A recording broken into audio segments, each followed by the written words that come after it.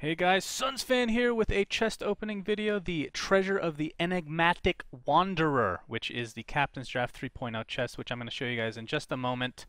But first, I need to preface this video because I know there's going to be a lot of misinformation going around, a lot of questions of people that just don't understand what's going on in the workshop right now. Since Reborn's come out, cosmetics have kind of flopped to some degree.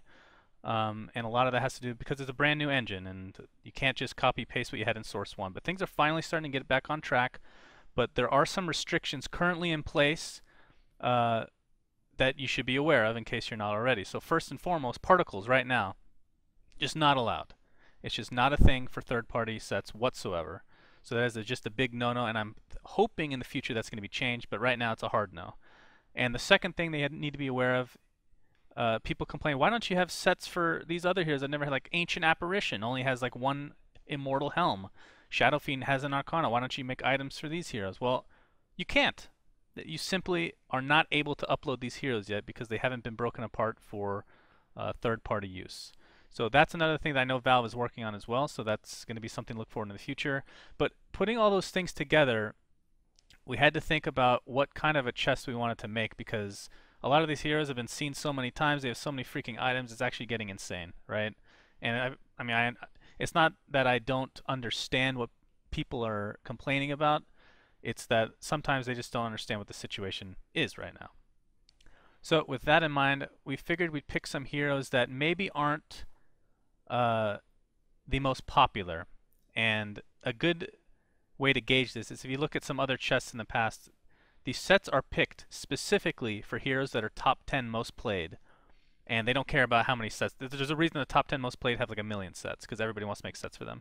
So we figured we'd make some sets, or have some sets into the chest that were kind of the less popular heroes, but at the same time make sets for them that are, in my opinion, the best on the market. And I feel like we've done that, but you guys can be the judge if you want. So back to the chest. The front page doesn't quite have it yet on the treasure section here, the spotlighted area. But if you go to the store or online, you should be able to see the Treasure of the Enigmatic Wanderer. That is a mouthful, to say the least. So if you click it, first of all, big shout out to Black Phoenix and Trung, who helped make this this treasure icon. It is in fact a hippo, which is pretty freaking awesome, if I do say so myself. So it comes with 5 sets overall, one of which is rare. So let's take a little gander at what we got here. So this is a set that got noticed on Reddit, made by Trung TH and Crowntail. It's called the Narcissistic Leech set for Pugna. I mean, okay, I'm going to be super biased, and I know that, but you guys can at least understand why that is. But best Pugna set ever made, for sure. And I feel like this hero, even though he's not played so much, he really needed some better cosmetics, to be perfectly honest. Alright, so we got that bad boy. Next, this one, the Spirit Breaker set called the Elemental Realms. I have to look at the names now because Valve changed a bunch of these. This set was created by Kunkka and Random Smiley Face Guy. We've actually had to remake this set twice. I guess a lot of people don't know. We were trying to do a Captain's Draft 3 about 8 months ago.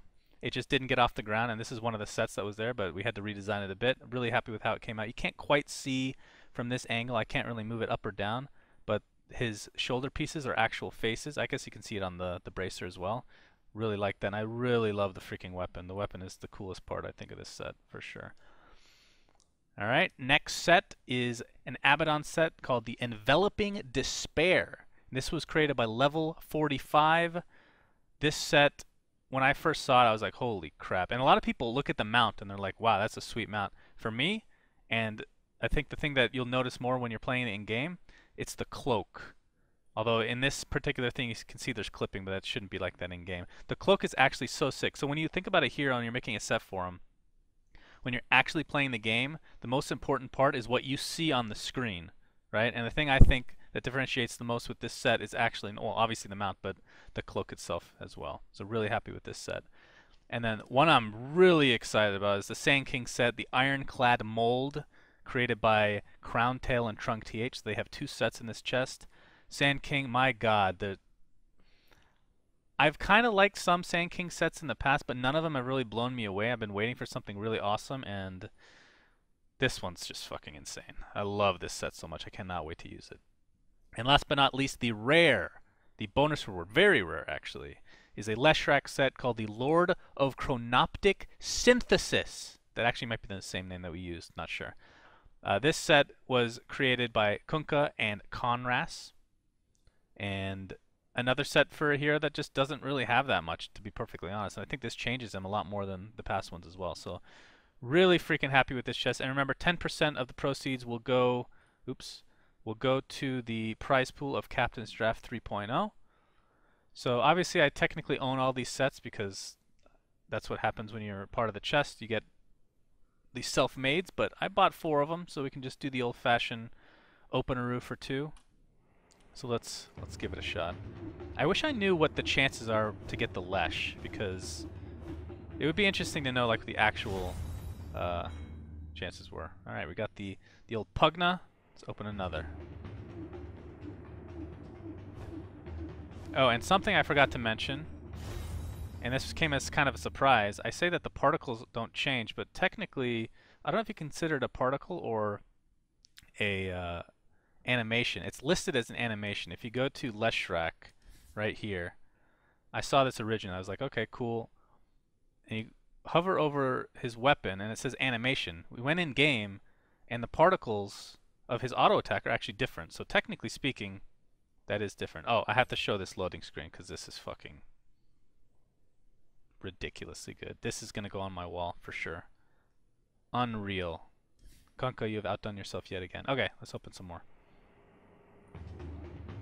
In fact, the loading screens for all these are really freaking good. But oh, we didn't get the rare. All right, last chance, boys and girls. I wonder what we're getting here. Boy, shocking material. All right, so we did not get the rare, unfortunately. If you guys buy the chest and get the rare, go ahead and tweet at me if you don't mind. Bucket, you gonna come up here? Oh, can you see him? He actually made it. It's too late though, boy. It's too late. If you get the rare, just tweet me at SunsFanTV. Because I'm actually interested to know what the chances are. Because sometimes, like, I don't know the actual probability, but I've heard in the past they've changed it between like 1 in 250, 1 in 25 was like the lowest at one point, or the easiest way to get it, or the highest probability. But I have absolutely no idea what the chances are. Oh, looks like they actually, yeah, they updated the graphic here for the ticket. That's good. Okay, so that's pretty much it. We're going to come out with more videos showing the individual sets. If you aren't sure if you want to purchase it or not, we'll be showing them off one by one. And then we'll have an SFM in a day or two as well. So stay tuned for that. Let us know what you guys think. And until next time, SunsFan signing out. Bye-bye.